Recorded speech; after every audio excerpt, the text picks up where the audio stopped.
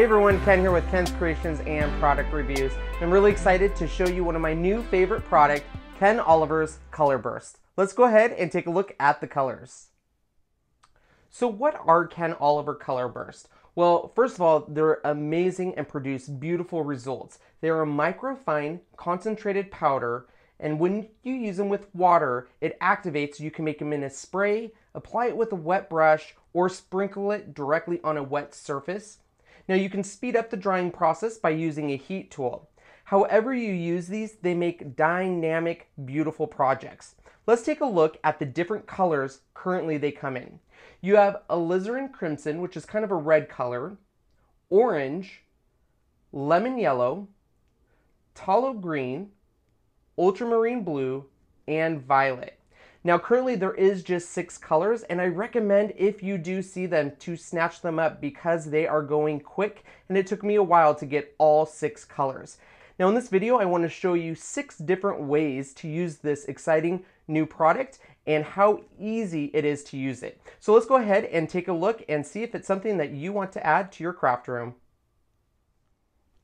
So let's go ahead and take a look at the first and most popular way of using this. On my color sheet here you can see is the traditional way of using the Color Burst, and it's really simple. Now before you get started, there's a couple things you might want. You would definitely want a mess mat here, as I like to call them, so that way you can do an easy cleanup. You're going to need some sort of spray bottle. I use baby wipes, a cloth, and then you can also use the heat gun here to go ahead and dry faster, and then you also have some paint brushes to move around your Color Burst. So let's go ahead and do our first one here. And I'm using just some watercolor paper, and I'm going to go ahead and get it pretty wet. And it doesn't take much. As you can see, as soon as I kind of put this on there, that is just a little bit of sprinkles, and you can see it just beautiful, goes crazy. And that was the red. Let's go ahead and put some purple in there. Now, I will say some of the colors come out a lot quicker than the other colors, so you might want to kind of test it out before you go crazy, because as I said, it doesn't take much.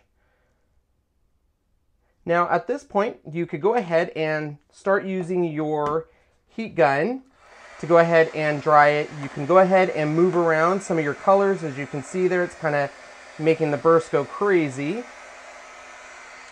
You can also add a little bit more water if you want to get a better coverage.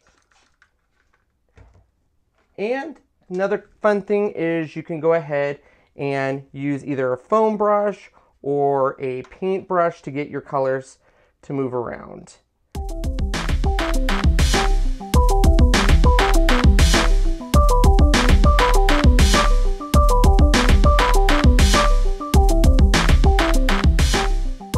So here is the first way to use the Color Burst. As you can see, it produces just a beautiful look of mixture colors. I absolutely love it. Now I want to show you kind of a second way to use the Color Burst. Now I use these for kind of a airbrush look here. Now how you're going to achieve this is you're going to go ahead and get a mini mister here. You can get these at Michael's or Joann's.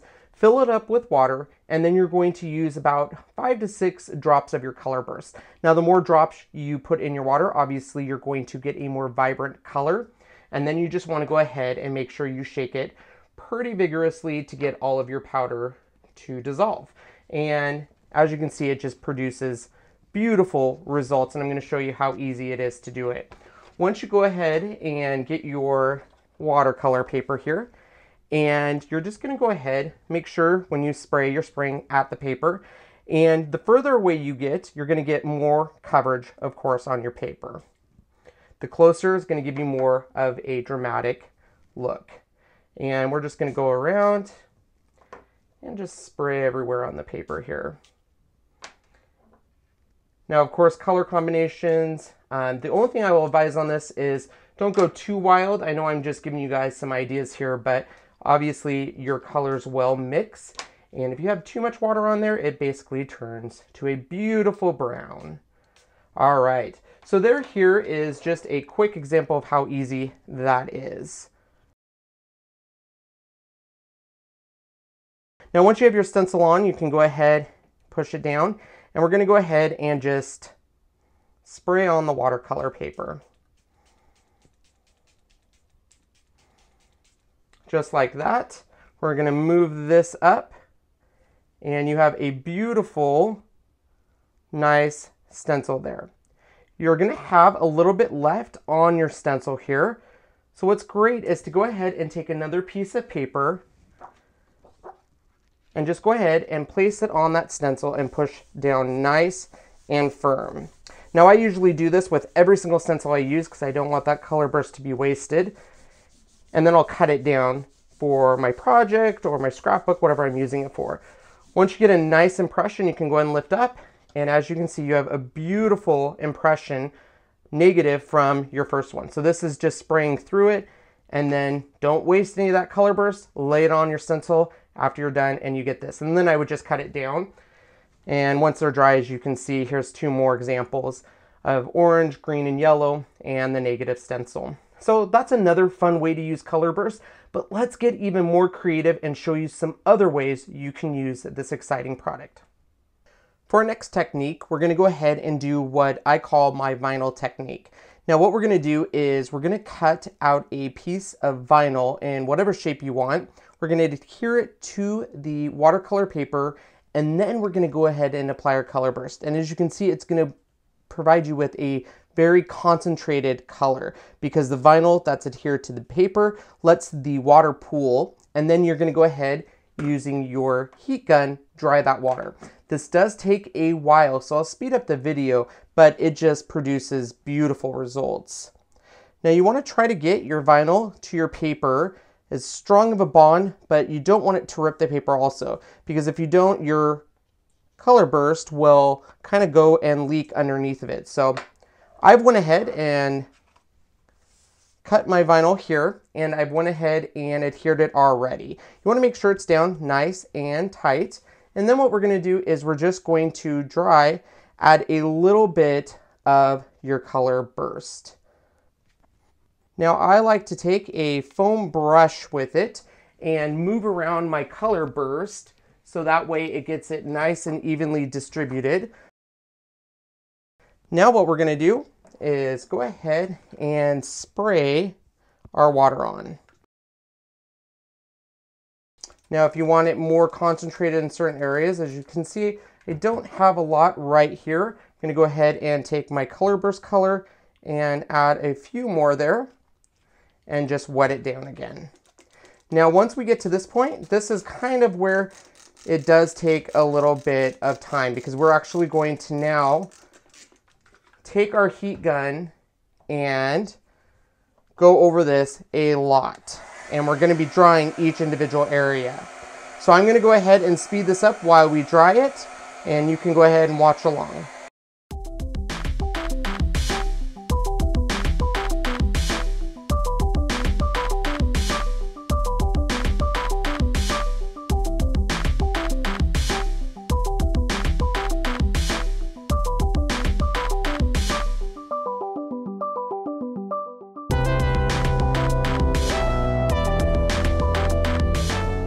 So you just want to make sure all of your areas are dry.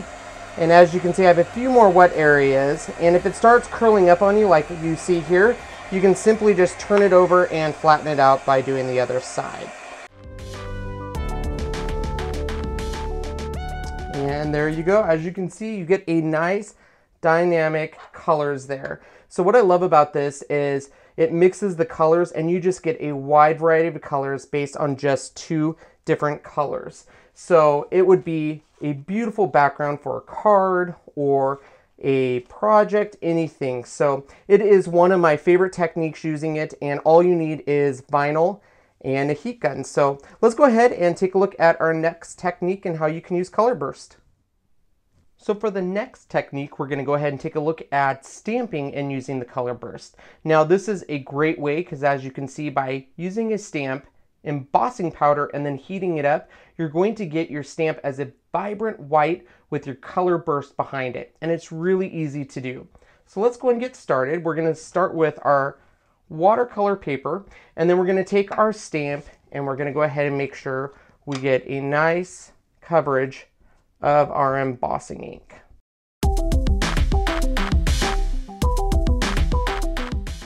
Once you have a good coverage on there, we're going to go ahead and heat this up. Make sure to get all the areas and get it nice and adhered to your cardstock.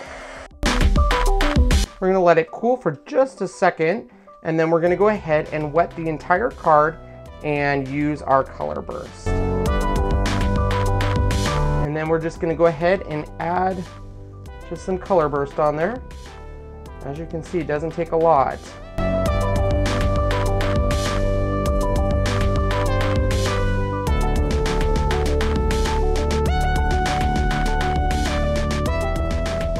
And as you can see, it just really pops off that page. And as it dries, you're going to see it blends more with the colors. So as this dries, air dries, these yellows are going to pop more and the purples are going to get more deep. So it's a great way to go ahead and use this medium to give you a nice, vibrant stamp with that white embossing.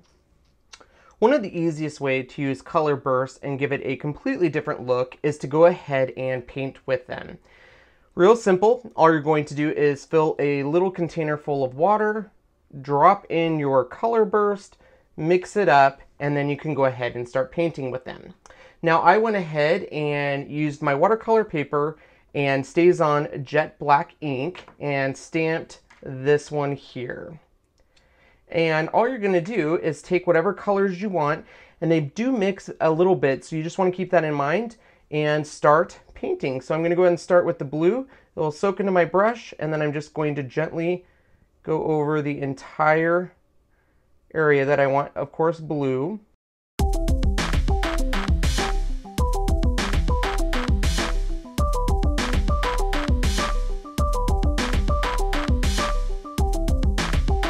So there is a quick coloring job on the butterfly. I'm going to do the flowers here. Now what you want to do is clean your brush in between, but if you don't get it all, that's okay, because you do want your colors, as you can see here, they start to mix with each other, which gives it a nice look when it's mixing like that and it dries beautifully. I'm going to do the same thing with these flowers down here, just dipping them in each of my colors and having it slight mix. Now I'll be honest, once again, I don't clean my brush very well in between the colors because I do want it to kind of mix there. So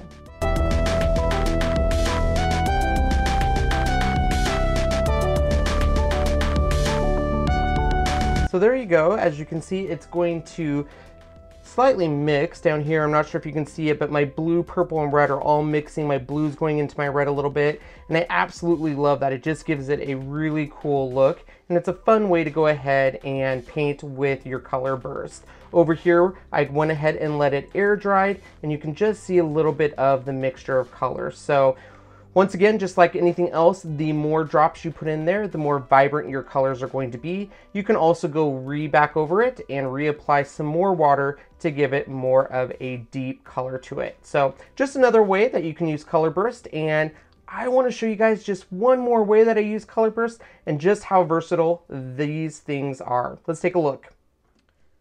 So the last technique I'm going to show you is using Ranger's texture paste and stencils.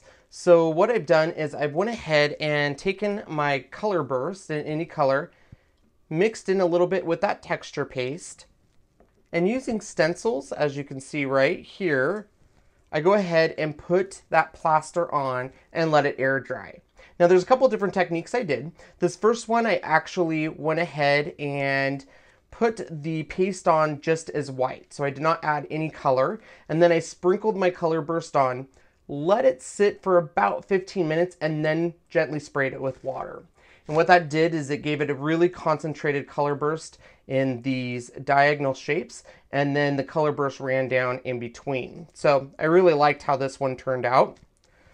On this one here, I did the same thing, but I actually did it in different colors. So you have your red, orange, yellow, green, blue, and purple. And then I, of course, mixed it in a little bit to just give it that real vibrant colors.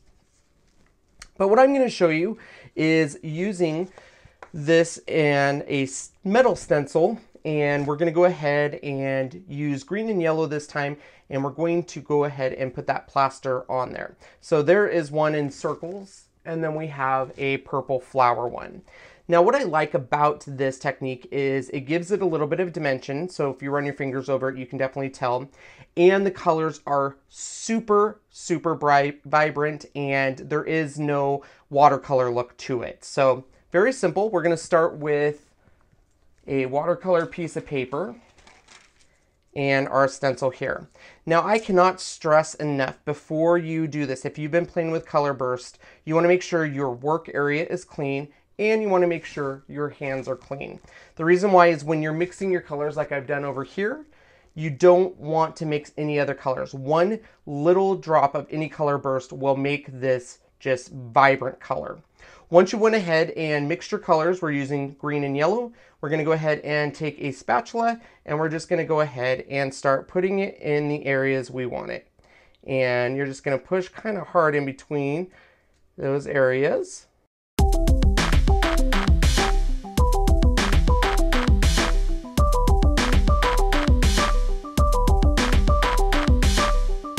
The last thing you want to do once you have a good coverage is just take your spatula and make sure you got it even. And this is the part where it's kind of fun because you can kind of mix your colors around and get your yellows in with your greens, greens in with yellows, unless you're trying to, in my case with that diamond one, I was trying to keep all my colors separate. So